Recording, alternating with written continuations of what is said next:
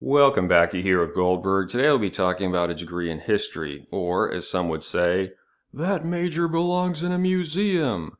Now, we know that history is not typically on the top-ranked majors to pursue list because, let's face it, you are looking at the past, which for a lot of people, that has no relevance to the present.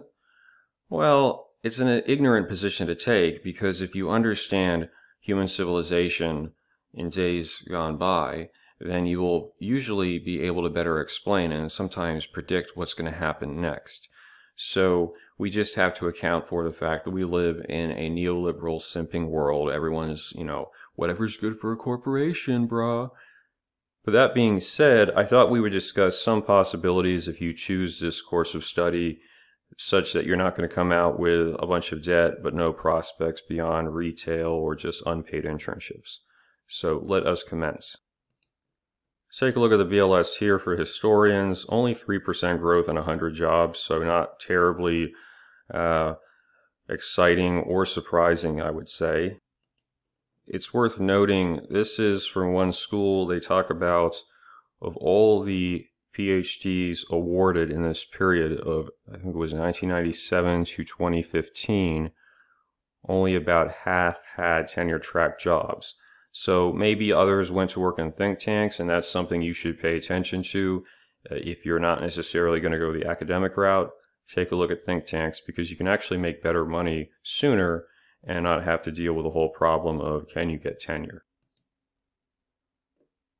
Here too, just gives you a sense. This is 2008, so I'm trying to give a little bit of a perspective, I suppose. Just gives you an idea of the overall growth. And here they say, well, you have more people getting the history PhDs, and the jobs appear to be keeping pace.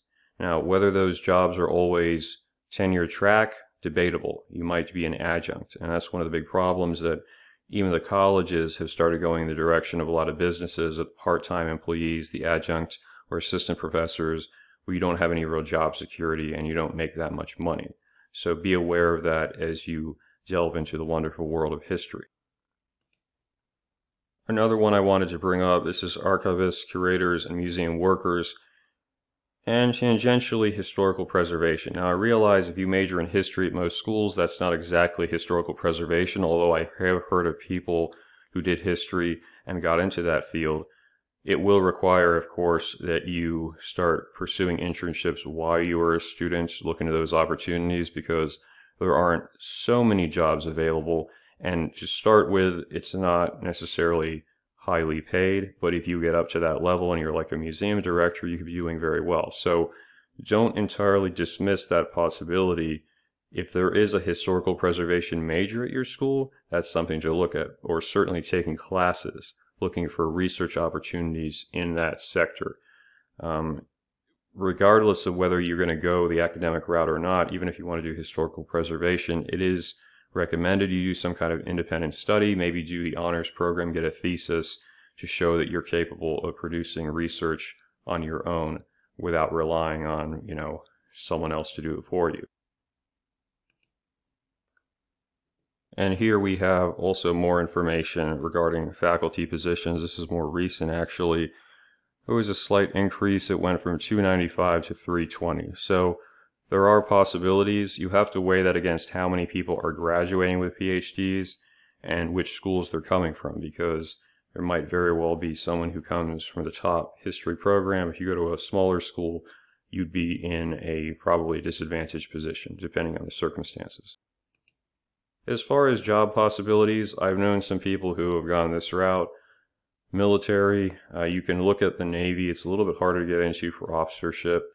Air Force is difficult to get into if you don't have a technical degree, but Army is more inviting. Military intelligence, that is a good possibility, and then you might be able to, if you stay in long enough, they might pay for your master's. You could keep going in that direction if you want to get a PhD as well. Advantage there, you can get part or some of your college paid for. I still think they have a student loan repayment program, and it's a stable career. Downside is there could be a war. Do you want to be mixed up in that? So it's going to be a trade-off. Here, if you're looking at the preservation routes, this is pulled up, and obviously over time these will be outdated, but you can just check out this website. It's called Preservation Leadership Forum for internships and opportunities to move up in that field if it so appeals to you. And finally, you have history teachers, which that's not the most in-demand profession, so you might find yourself having to teach ESL or even mathematics, science, but that is one option. What I would do if that's what you are looking towards, do your 4-year and stay on one other if you have an education school, and just do the 4+1 and get your teaching license so you're ready to go. Don't mess around with, oh, I'm going to do undergraduate and get some teaching experience, because usually most school districts, if you have the master's, they will pay you more starting out by like $5 or $6 grand. So that's something to be aware of. With all being considered, history, it's not the best major if you're looking at it from a financial standpoint, but there is a way to forge a path.